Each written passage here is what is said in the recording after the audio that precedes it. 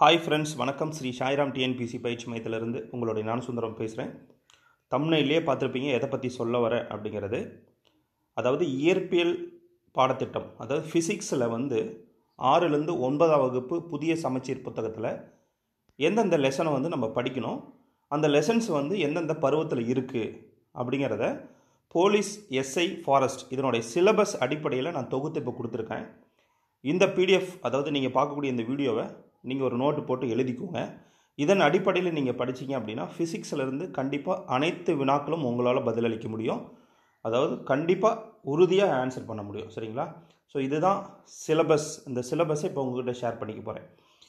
முதல்ல பாருங்கள், எந்திரவியல் அப்படிங்கிற பாடத்திட்டத்திலிருந்து இதில் என்னென்ன இடம்பெறும் அப்படின்னு பார்த்தீங்கன்னா, விசை, இயக்கம் அப்படிங்கிற பகுதி, அழுத்தம் மற்றும் மைய நோக்கு விசை, மைய விலக்கு விசை, இது போன்ற தலைப்புகளாக இருக்குது. பார்த்திங்கன்னா, இது எல்லாமே பார்த்திங்கன்னா எந்திரவியலில் இடம்பெறும். அப்படி பார்க்கக்கூடிய இந்த லெசன் விசையும் இயக்கமும் அப்படிங்கிற முதல் தலைப்பு 6ஆம் வகுப்பு முதல் பருவத்தில் இடம்பெற்றிருக்கு.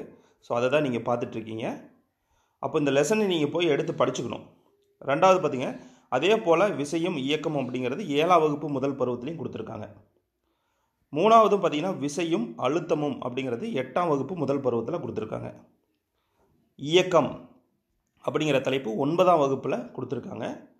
இயக்க விதிகள் அப்படிங்கிறது 10ஆம் வகுப்பில் கொடுத்துருக்காங்க. ஸோ இயக்கம், விசை, இயக்கம், அழுத்தம், அதனுடைய விதிகள், இவை எல்லாமே பார்த்திங்கன்னா என்னென்ன பருவத்தில் இருக்குதுன்னு நம்ம பார்த்துட்டோம். அடுத்தது பார்க்கலாம், வெப்பம், ஹீட். இந்த ஹீட்டை பொறுத்த வரைக்கும் எந்தெந்த வகுப்பில் என்னென்ன பருவத்தில் இருக்குது. அதாவது பார்த்திங்கன்னா வெப்பம் அப்படிங்கிற தலைப்பு 6ஆம் வகுப்பு 2ஆம் பருவத்தில் இருக்குது. வெப்பம் மற்றும் வெப்பநிலை அப்படிங்கிறது 7ஆம் வகுப்பு 2ஆம் பருவத்தில் இருக்குது. மூணாவது வெப்பம் அப்படிங்கிறது 8ஆம் வகுப்பு 2ஆம் பருவத்தில் இருக்குது. நாலாவது பார்த்திங்கன்னா அதுவும் வெப்பம் அப்படின்ட்டு 9ஆம் வகுப்புலேயும் இடம்பெற்றிருக்கு. வெப்ப இயற்பியல் அப்படிங்கிறது 10ஆம் வகுப்பில் இடம்பெற்றிருக்கு. ஸோ பார்த்திங்கன்னா 6லேருந்து 10ஆம் வகுப்பு வரைக்கும் வெப்பம் புக்கில் ஒவ்வொரு ஸ்டேஜாக கொடுத்துருக்காங்க. இதை போய் நீங்கள் கம்ப்ளீட்டாக தரவு பண்ணிட்டீங்க அப்படின்னா வெப்பம் சம்மந்தப்பட்ட எந்த வினாவாக இருந்தாலும் நீங்கள் கண்டிப்பாக ஆன்சர் பண்ணிடலாம். அடுத்த ஏரியா ஒலி, அதாவது சவுண்டு. சவுண்டு பார்த்திங்கன்னா 8ஆம் வகுப்பு 3ஆம் பருவத்தில் தான் ஸ்டார்ட் ஆகுது. அதே போல் மறுபடியும் இன்னொரு சவுண்டு சொல்லியிருக்காங்க, அது 9ஆம் வகுப்பில் இடம்பெற்றிருக்கு. ஒலியியல் அப்படிங்கிறது 10ஆம் வகுப்பில் இடம்பெற்றிருக்கு. ஸோ சவுண்டை பற்றி நம்ம 8, 9, 10ஆம் வகுப்பு பாடப்புத்தகத்தில் படித்தா போதும். இந்த ஒலியை சவுண்டை பற்றி 6ஆம் வகுப்பு 7ஆம் வகுப்பு தேட தேவையில்லை, ஏன்னா அந்த லெசன்ஸில் கிடையாது. அடுத்து பார்த்திங்கன்னா லைட், ஒளியியல். இது பார்த்திங்கன்னா 7ஆம் வகுப்பு 3ஆம் பருவத்தில் இடம்பெற்றிருக்கு. மற்றும் 8ஆம் வகுப்பு முதல் பருவம், 9ஆம் வகுப்பு ஒளியியல் அப்படிங்கிறது 10ஆம் வகுப்பு. 6ஆம் வகுப்பில் இந்த லைட் அப்படிங்கிற பகுதி இடம்பெறலை. சரிங்களா? ஸோ இந்த சிலபஸை நீங்கள் நோட் பண்ணிக்கோங்க. அடுத்தது 5வது டாபிக் பார்த்திங்கன்னா மின்னியல். இந்த மின்னியல் பார்த்திங்கன்னா 6, 7, 8, 9, 10 ஒவ்வொரு இயர்லேயுமே கொடுத்துருக்காங்க. 6ஆம் வகுப்பில் பார்த்திங்கன்னா 2ஆம் பருவத்தில் இடம்பெற்றிருக்குது மின்னியல் அப்படிங்கிற தலைப்பு. மின்னோட்டவியல் அப்படிங்கிறது 7ஆம் வகுப்பு 2ஆம் பருவத்தில் இடம்பெற்றிருக்கு. அதே போல் 3வது மின்னியல் அப்படிங்கிறது 8ஆம் வகுப்பு 2ஆம் பருவம். மின்னோட்டமும் அப்படிங்கிறது 9ஆம் வகுப்பில் இடம்பெற்றிருக்கு. மின்னோட்டவியல் அப்படிங்கிறது 10ஆம் வகுப்பில் இடம்பெற்றிருக்கு.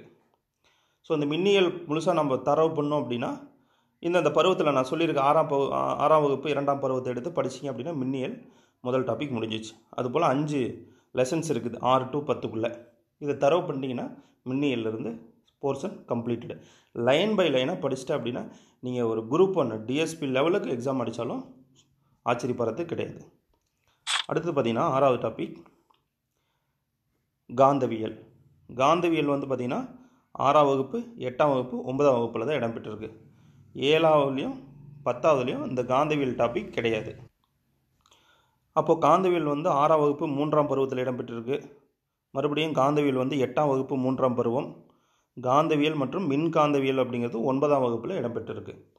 இந்த 3 புக்கையும் நீங்கள் கவர் பண்ணிங்க அப்படின்னா காந்தவியலிருந்து எந்த கேள்வி வந்தாலும் ஆன்சர் பண்ணிடலாம். அடுத்து 7வது யூனிட்ஸ், அளவீடுகள். இது ஒரு முக்கியமான பகுதி. இதில் பார்த்திங்கன்னா 6, 7, 8, 9 10ஆம் வகுப்பில் அளவீடுகள் பெருசாக சொல்லலை. 6ஆவதில் பார்த்திங்கன்னா முதல் பருவத்தில் சொல்லப்பட்டிருக்கு. அளவீட்டியல் அப்படிங்கிறது 7ஆம் வகுப்பு முதல் பருவத்தில் சொல்லப்பட்டிருக்கு. மறுபடியும் அளவீட்டியல் 8ஆம் வகுப்பு முதல் பருவத்தில் வந்திருக்கு. மறுபடியும் அளவியல் வந்து 9ஆம் வகுப்பில் இடம்பெற்றிருக்கு. ஸோ இதெல்லாம் நோட் பண்ணி நீங்கள் படிச்சுக்கோங்க. அணுக்கரு இயற்பியல் அப்படிங்கிறது 10ஆம் வகுப்பில் இடம்பெற்றிருக்கு. இது நல்லா தரவாக படிச்சுக்கோங்க. அடுத்து பார்த்திங்கன்னா 9வது டாபிக் அண்டம் மற்றும் விண்வெளி அப்படிங்கிற இந்த தலைப்பு எங்கே இருக்குது அப்படின்னா 7ஆம் வகுப்பு 3ஆம் பருவத்தில் இருக்குது. மறுபடியும் பார்த்திங்கன்னா அண்டமும் விண்வெளி அறிவியலும் அப்படிங்கிறது 8ஆம் வகுப்பு 3ஆம் பருவத்தில் இடம்பெற்றிருக்கு. அண்டம் அப்படிங்கிற ஒரு டாபிக் 9ஆம் வகுப்பில் இடம்பெற்றிருக்கு. ஸோ இந்த யூனிவர்ஸ் படிக்கிறது கம்பல்சரி நீங்கள் படித்தாகணும். இதில் வந்து ஒரு கேள்விகள் உறுதியாக இடம்பெறும். 10வது டாபிக் பார்த்திங்கன்னா நீர்மம், நீர் அப்படிங்கிறது 6ஆம் வகுப்பு 3ஆம் பருவத்தில் இடம்பெற்றிருக்குது. பாய்மங்கள் அப்படிங்கிறது 9ஆம் வகுப்பில் இடம்பெற்றிருக்கு. ஸோ இதை நீங்கள் நல்லா தரவு பண்ணிக்கோங்க. இந்த 11வது டாபிக் அறிவியல் கருவிகள் மற்றும் கண்டுபிடிப்புகள். அதாவது இது மிக முக்கியமான டாபிக். இது வந்து பார்த்திங்கன்னா நம்மள மாதிரி ஸ்ரீ சாய்ராம் டிஎன்பிசி பயிற்சி மையத்தில் ப்ரைவேட் நோட்ஸ் நீங்கள் யூஸ் பண்ணிக்கலாம். மற்றது எல்லாமே நீங்கள் ஸ்கூல் புக்கில் தரவு பண்ணிக்கலாம். டியர் ஃப்ரெண்ட்ஸ், இந்த லிஸ்ட் அவுட் பண்ண இந்த சிலபஸ் அப்படிங்கிறது கண்டிப்பாக எல்லாத்துக்கும் பயனுள்ளதாக இருக்கும். நம்மளுடைய ஸ்ரீ சாய்ராம் பயிற்சி மையத்தில் வருகின்ற இனிவரும் காலத்தில் வந்து சிலபஸில் என்னென்ன இருக்கோ அதை வச்சு தான் நம்ம டெஸ்ட் வைக்க போகிறோம், போலீஸுக்கும் எஸ்ஐக்கும். ஸோ அதை மகிழ்ச்சியுடன் தெரிவித்துக் கொள்கிறேன். So all the best. இந்த வீடியோ பார்த்த அனைத்து மாணவர்களுக்கும் என்னுடைய நன்றியை தெரிவித்துக் கொள்கிறேன். இது வரைக்கும் நம்ம சேனலை சப்ஸ்கிரைப் பண்ணிடலாம். ஜஸ்ட் சப்ஸ்கிரைப் பண்ணிட்டு கூட இருக்கக்கூடிய பெல் ஐக்கானை கிளிக் பண்ணிட்டு ஆல் அப்படிங்கிற பெல் கிளிக் பண்ணிட்டீங்கன்னா நம்ம கொடுக்கக்கூடிய ஒவ்வொரு அப்டேட்ஸும் உங்களுக்கு நோட்டிஃபிகேஷனாக வந்துடும். ஃபஸ்ட்டு இப்போ ஃபிசிக்ஸ் கம்ப்ளீட் பண்ணியிருக்கோம். அடுத்தடுத்த சிலபஸ் நான் ஒரு 2-3 நாளைக்குள்ளே தொடர்ந்து நான் கொடுக்கறதுக்கான முயற்சிகள் நான் எடுக்கிறேன். சரிங்களா? அது மட்டும் இல்லாமல் போலீஸ் எக்ஸாமுக்காக நீங்கள் படித்து கொண்டு இருக்கிறீங்கன்னா டிஸ்கிரிப்ஷனில் போய் ஒரு ஸ்டடி மெட்டீரியல் உருவாக்கியிருக்கேன். அதாவது என்னென்னா 6th to 10th புதிய சமச்சீர் புத்தகத்திலேருந்து எடுக்கப்பட்ட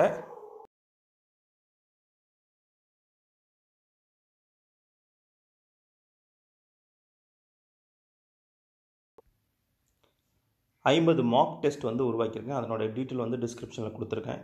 ஸோ அதை வந்து ரிவ்யூ பார்க்கணும், புக்கு எப்படி குவாலிட்டியாக வந்திருக்கு அப்படின்னு ரிவ்யூ பார்க்கணும் அப்படின்னா டிஸ்கிரிப்ஷனில் லாஸ்ட்டாக வந்து பார்த்திங்கன்னா அதனோட லிங்க் கொடுத்துருப்பேன். அந்த வீடியோ போய் பாருங்கள். எல்லோரும் அந்த புக்கு வாங்கி பயன்படுத்திக்கோங்க. All the best. அடுத்த இதே போல் சிலபஸ் கெமிஸ்ட்ரி அதை வந்து இன்னும் ஒரு 2 or 3 டேஸ்க்குள்ளே அதனுடைய சிலபஸ் கம்ப்ளீட்டடாக உங்களுக்கு கொடுக்குறேன். ஸ்கூல் புக்கை கண்டிப்பாக நீங்கள் படித்து தான் ஆகணும். நிறைய பயிற்சி மையத்தில் வந்து ஸ்கூல் புக்கு படிக்க தேவையில்லை அப்படின்னு சொல்கிறாங்க. பட் ஸ்கூல் புக்கு படித்தால் மட்டுமே உன்னால் உறுதியாக வெற்றி அடைய முடியும். அதுவும் ஸ்கூல் புக்கில் சிலபஸ் தெரிஞ்சு படிக்கணும். இப்போ நான் சொல்லியிருக்கேன் பார்த்தீங்களா, என்னென்ன சிலபஸ், இது எந்த பருவத்தில் இருக்குது அப்படின்னு எந்த பயிற்சி மையத்துலேயும் அது எந்த யூடியூப் சேனல்லையும் இது வரைக்கும் அப்லோட் பண்ணல.